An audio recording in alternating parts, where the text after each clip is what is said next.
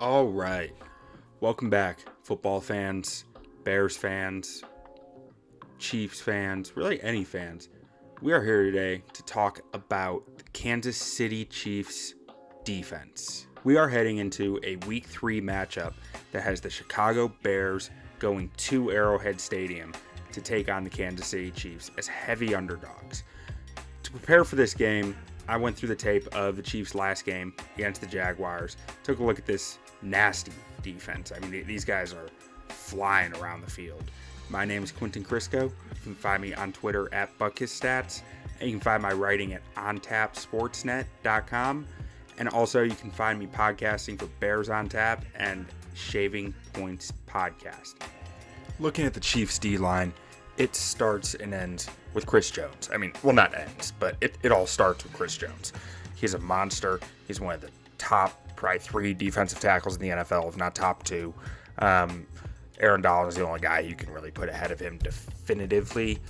And outside of him, I mean, they don't have a lot of star talent. Like George Karlaftis, first round pick last year, and Mike Dana has started to really develop into a nice player for them. But they're just fine guys. You know, I shouldn't say they're fine, but they're guys. They haven't proven to be dudes in the league yet. But one thing I really like about this D-line is they're just grown man strong. These guys are hard to run the football against. They're gap sound. They're big, strong people who are going to make life difficult for the Bears O-line this week. And really, because of Chris Jones, plus the general depth of this D-line and size, I think it's going to be tough for the Bears. And then you add in Felix Anudike-Uzomah, who I think is starting to get more snaps as we're getting into the season. Could be tough. Then we get into the middle of the field. Very strong defensive linebacker. I mean, they have guys who are really kind of hybrid backers out there too. Like between Nick Bolton and Willie Gay, Leo Chenal, and Drew Tranquil, all 4 of those guys play a decent amount of snaps and all play different roles. So this is a really strong linebacking core. Spags has really kind of built this defense around these linebackers. And then at safety, they have a solid safety group. Like Justin Reed, I like him better than what his rating is here. And Brian Cook, I don't know a lot about, but you can tell on the film, these guys fly around and are just out there to make plays. Now we'll take a look at the vertical aspect of the defense, the cornerback rooms against the wide receiver. L'Jarius Sneed, probably one of the more underrated cornerbacks in the NFL, and Trent McDuffie might be the most underrated cornerback in the NFL. He is becoming a heck of a player for this Kansas City defense, and really all these guys, they're guys who they feel like they can trust in man coverage. They can trust to press at the line of scrimmage. They're big, long, fast corners who want to play physical ball. And against this Bears wide receiver group, I mean, I think Mooney, I've heard that they're hopeful that he'll be able to play, so hopefully he will be able to. But this is a really interesting matchup this week because I really like this cornerback room. They only run like 5 deep. I didn't see a 6 corner on the roster unless I missed something. And against the Bears' top 3 receivers, it could be a really interesting battle to watch throughout the day. We're starting this thing off with some Blitz Fronts, and this first one, we're seeing 5 guys coming at the quarterback. The first down 3 linemen, the guy in the edge is going to drop into his zone behind him, and these 2 linebackers right here are going to come in as well. The Chiefs have a nasty pass rush. I mean, they're blitz. They manufacture a lot of pressure. They're really good at it. Steve Spagnuolo is known for the way that he gets after quarterbacks. They're going to be bluffing up front. They're going to be sending pressure. They're going to be doing all types of stuff. So next up on this one, we're going to see him bring even a little bit more pressure. So what is that? 6 guys they're bringing at the quarterback this time. Last time was 5. And again, you're going to see this defensive end right here. He is going to, this time he's going to take a few steps in and then drop back to this zone. And really, we'll get to this a little bit later, but what does this mean on the outside? What does it mean with the backs? I mean, so that could have been a little clearer. So, I mean, you have man coverage. Man, essentially, you got linebacker manned up with the slot guy there, kind of a linebacker. He's like a hybrid linebacker. And then safety right on this guy. So, and you essentially got maybe one guy over the top, or he might even be, Spagnuolo has a tendency to do this. He'll take one of the safeties that's over the top, especially against a guy like Ridley. I think that's Ridley right there. And he'll just say, nope, forget this. We're doubling him. So Spagnuolo gets really aggressive with his coverages, especially with these blitzes. Like, it's really fun to watch and really interesting. Excuse me, that wasn't even a double. That was just a straight up. Because that guy was coming as well. I didn't catch him at first. Let's see. Bring it back. Or no, yeah, I had him marked as coming at the quarterback. I don't know what I was thinking there. So you had the safety one-on-one on him. Create some really nice opportunities. Just play in space for the receivers in those moments as long as the quarterback can catch it. All right, this next one, we see a 5-man pressure. They're showing 5 on the line of scrimmage. They're even threatening this cornerback over here, threatening this linebacker a little bit. But so, I mean, let's just do a numbers game. So if we assume that we have route there, route there, route there, route there, and then probably, yeah, looks like tight end right here. If we assume he's on a route as well, so you're playing 5 on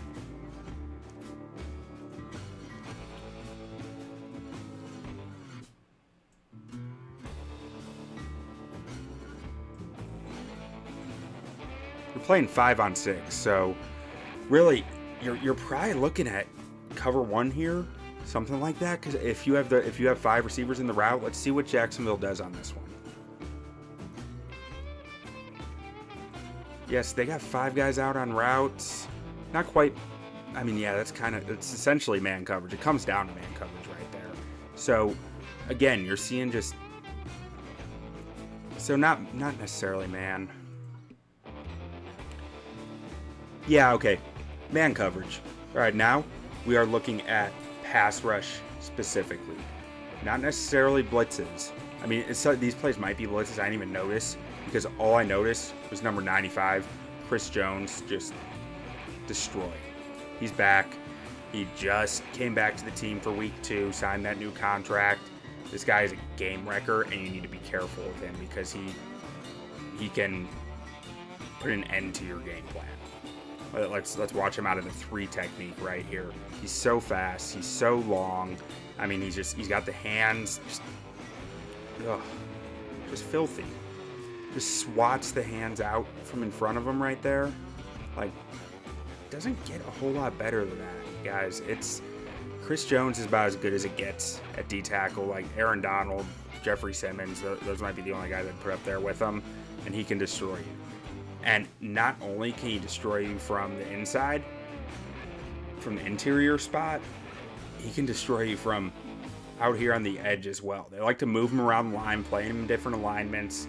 I mean, watch him here. He gets some bend, he gets around the corner, and he just takes care of business. You need to be careful of Chris Jones all game long, especially if Larry Borom is starting for the Bears. He is a different kind of dude. Right here, so Spags is sending a pressure package here, and I'm not actually getting the semantics of the pressure package. I just want you to watch number 32, because Kansas City will do a fair amount of this. They're going to green dog, so as soon as 32 sees, like, if basically him and 50 are playing a 2-man game here, where if the running back breaks out this way, 32's got him. But if the running back breaks out this way, 50's got him. And that leaves 32 to come in on the green dog and get after the passer. That's exactly what happens here. And he is quick through the hole. It's really nice. It's kind of a delayed blitz. So once the pass protection thinks they're good, he comes right through and just can end the play. So those green dogs are something to watch out for against Spagnuolo. First up here, looking at coverages. Now, we see enough of the blitzes. You might see some blitzes in here with the coverages. I was more looking at the back end of these. But one thing that is really unique about Spagnuolo is he's not afraid to leave his guys on islands despite spread concepts here. I mean, we got an empty backfield. There's no running backs out here. There's nothing for no reason to stack the box, and he has no problem telling these guys, play up on line of scrimmage, play within a few yards of it, and trusting them, saying to just go to work. I mean, we are looking at a man coverage look here. I believe it's cover 1. So you got just man coverage across the board here.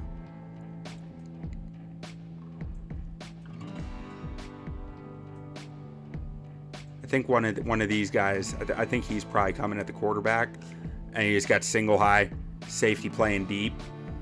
Let's take a look to make sure I'm right about that. That's what my notes say we got, but it ain't always right. Oh, no, okay, so we got the linebackers kind of double in there. Both linebackers, actually. But still, on the outside, we are looking at man coverage. And, I mean, they're backed up in the end zone here. You know, I mean, this is kind of you could give up a big play against single high like this. So, yeah, it looks like the linebackers are passing off anything inside the box to an extent. And they're almost playing a zone up the middle where, I mean, this is the type of opportunities you can find on that type of man coverage. I mean, Trevor's got to get the ball out because the pass rush is right on him. So he's just getting it down to this guy because he saw they were playing off coverage or further off on this side than they were on here. On this side of the formation, they were right up on the line of scrimmage. On this side, they were a few yards off. So you figured these guys were probably protecting a little more deep. I mean, it looks like outside he's got him pretty locked up. And in the middle, they were passing stuff off here. And I mean, I guess they were trying to pass him off to the safety, but the safety's so far back. You got daylight all throughout here. Like, that is huge opportunity. I don't know what Trevor's reads are here. So, and it looks like, honestly, he made the right decision because if he's waiting, he might be sacked here. It might be done. But when you're facing this type of man coverage, you need to be aware of the opportunities that you can create or that will present themselves because there's stuff open, man. Like, these cornerbacks are really good in man coverage, but the possibilities are exciting, even if they never actually show up. Like, that's the dilemma, right? Like, 'cause they're really good cornerbacks, so it's like if they just get beat, but they don't get beat very often. That's the part that kind of hurts. So on this one, we're gonna see like a cover 3 kind of robber look. We're gonna see the safety come down here, play a little hole down there. He's playing deep middle, and then deep third, and these linebackers are just kind of spraying out. But Trevor ends up hitting, I think it's Kirk here, just on a little hitch. But it's either the tight end or this wide receiver. One of these two is running a route right through here. And it's like, Spags is going to make you hit some big boy throws. If you want to beat Spags, he is going to make life hard on your quarterback. And he's going to say, your guy better have a cannon. He better be able to do some crazy shit, because to beat my defense, he's going to have to. And by crazy shit, I mean, I'll show it to you here. Like, and Trevor has the arm to do it. He was very content with taking these checkdowns here all game. But, like, in order to beat this coverage really well, and I don't even think the receiver's running this route, but it was just like my thought as I was watching it. You're going to want something like this, and your quarterback's going to have to throw a dime ball at the sideline, and the only reason it's open is because this route, number 39, is pulling the linebacker in. And this guy's, his hips are turned outwards. He's going to have a hard time turning around and breaking to that. So that's why that, I think, would be open. But that's a tough throw, man. I mean, you're throwing out to the sidelines on that. That is a big boy throw, and that's what it takes to beat Spags. Now, I'll show you one of these here. So this one, Trevor hits a big boy throw, like up against cover 3 here. So we will go ahead and start the play up. We saw this safety come from up here, so coming down on a robber roll. I believe this guy's got outer third, middle half, outer third, and we are going to see just a nice play, but I think it's Ridley right here. And it's just basically the safety's getting pulled back towards the middle by something. No, not even. The safety was just able to run all the way out to there. But it's really just Trevor saying, we got one-on-one on the outside, essentially, because it's cover 3. It's against a go route. You're really talking one-on-one. That safety cannot get downhill on the throw fast enough to be a factor. And I've got Calvin Ridley against the cornerback. I'm just going to trust it. And he's repaid for his trust. That's a big boy throw, too. Like, put it where his receiver could get it, where his receiver could deceive some, too. Like, big boy throw. Another way to combat this aggressive scheme, I mean, when I say there's opportunity, like, look at these big pockets of space. You know, I mean, you are asking your guys to really be very sound in what their coverages are, because that's just a lot of green grass for guys to win. And one of the ways you can combat that is with screens. And I know Bears fans are groaning at the thought of more screen passes, but when you're getting coverages like this, like last week he played Todd Bowles. Todd Bowles was a very different blitzer than Steve Spagnuolo. Like, Todd Bowles will bring heat at you, but he's usually keeping more help on the back end. And Spags is really trusting his back end players to win. And they win a lot. So, like, he has a right to trust them to do that. But one of the ways that you can beat this is say, Christian Kirk, probably faster than this guy. I just need a block on the outside. I just need my wide receiver to crush this block. I can hit Kirk with the screen. If he can get around it, he can have daylight, especially with number 6 retreating back, hips pointing out this way. You can put him in a bad position and you can get some yards. Now, this is going to be a game for Chase Claypool, but like the wide receiver block is so key there, right? Like, because the wide receiver couldn't get any push on the block, and the Chiefs corners, they're not going to let you just push them around. They are tough SOBs, but if he can hit this block with some authority, then he's setting a pick on this other player, and all Kirk has to do is make this guy miss, and he's gone. So that's where there's opportunity with the screen passes against this defense that I'm seeing. And Jaguars probably tried them a little more than they should have.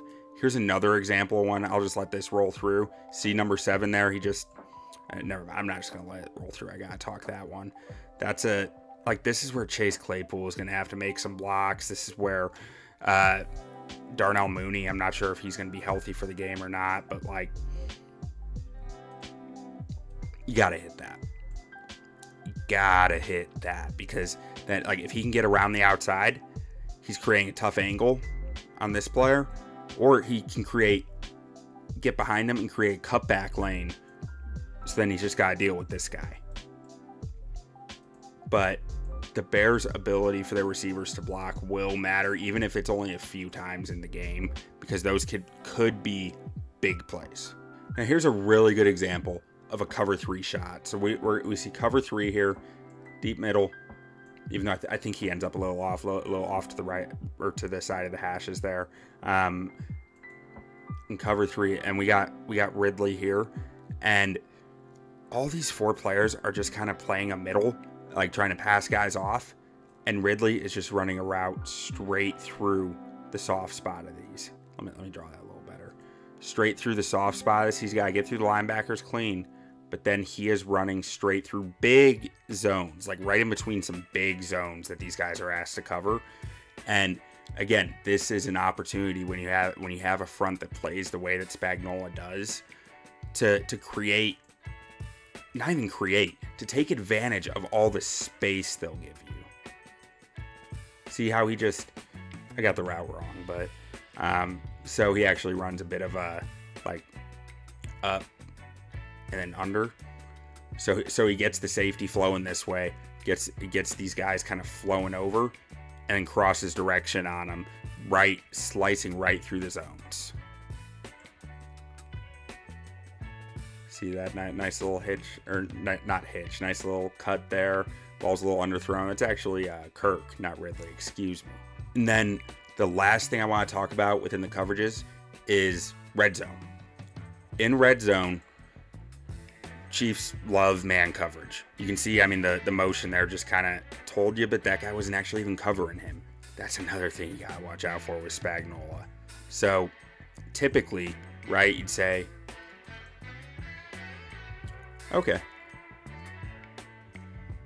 he's on him, man coverage, that easy, right? But that's not really what happens this play. So, you see, he passes him off there, and then he's just kind of playing a QB spy, maybe kind of waiting for if the running back's going to get passed off.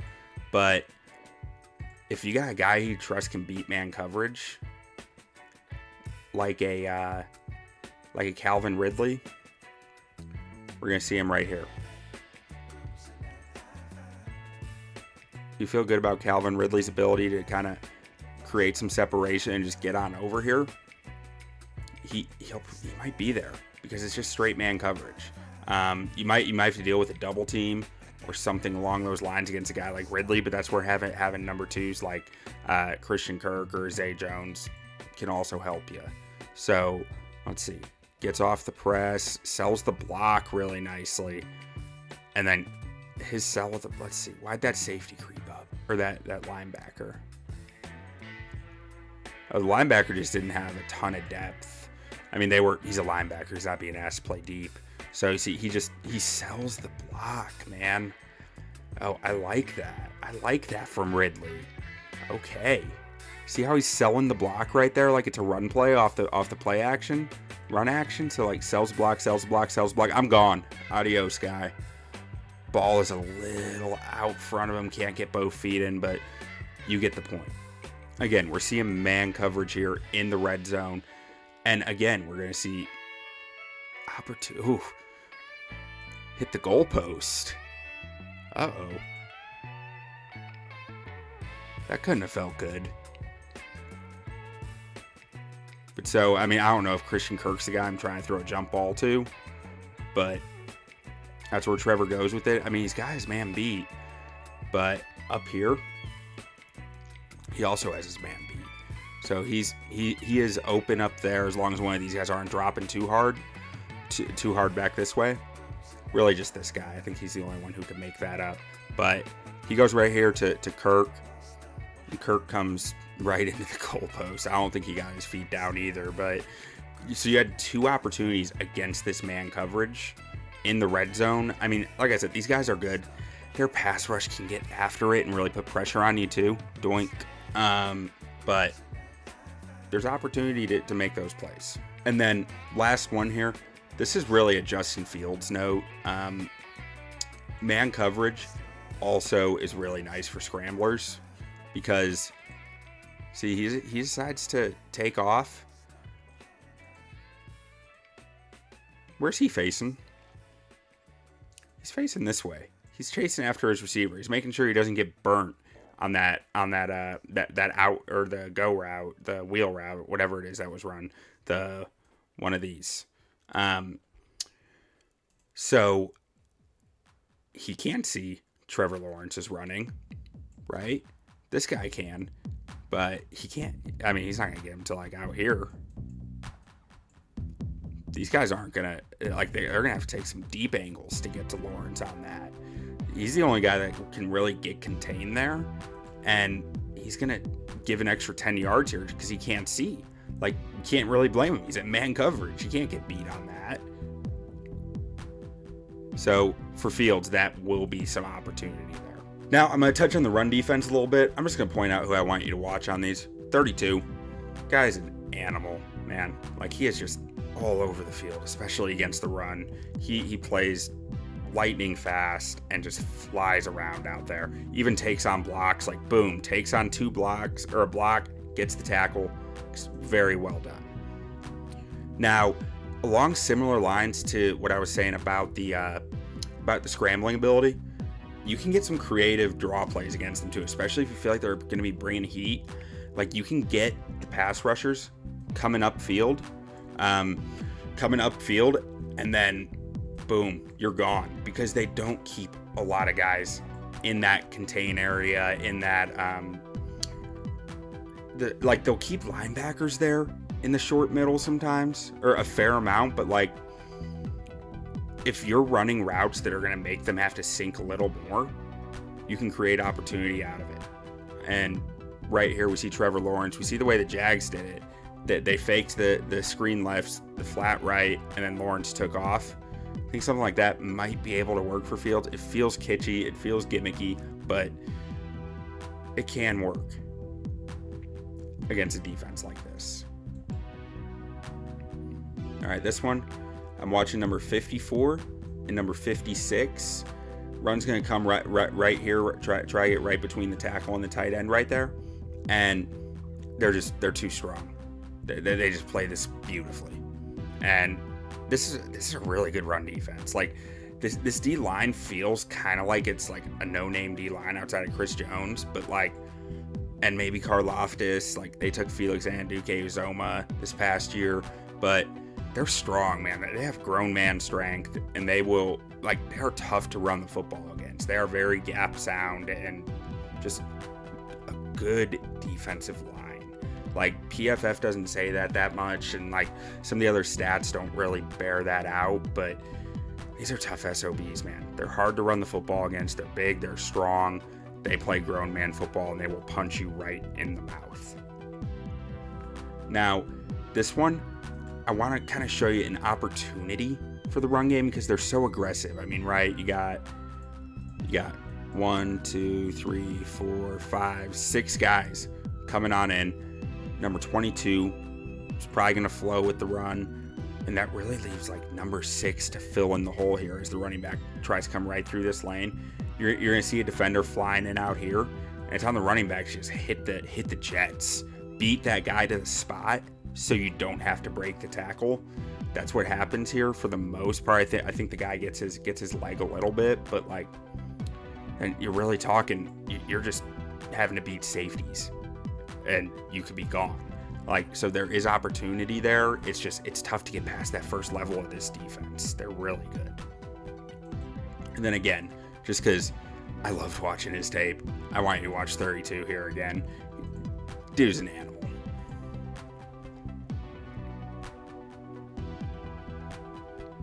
Like, it's like he knows exactly what's coming. Oh, and gets the nasty tackle. Love it. I don't remember. Oh, and this one's another one for Justin Fields. Like, I'm sure we will see a play like this if they're in the red zone in this spot. Fields is faster than Lawrence, so maybe he can get the edge, but they're very ready for it. Like, again, look at 32, just out there making plays. Big fan of that guy. Again, my name is Quentin Crisco. You can follow me on Twitter at BuckHisStats. I hope you guys enjoyed this video. Make sure to like, comment, subscribe. Comment and let me know what you want to see, what you don't want to see.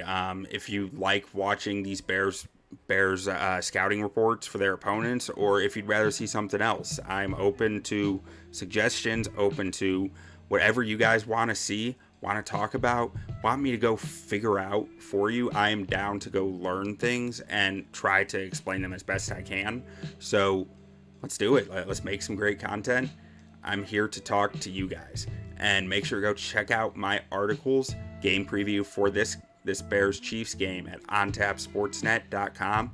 Also check out my podcasts, Bears on Tap, part of the On Tap Sportsnet podcast network, as well as the Shaving Points podcast, where we are talking football all year long, talking gambling, giving you guys football picks, college football, NFL. Check it out. Adios.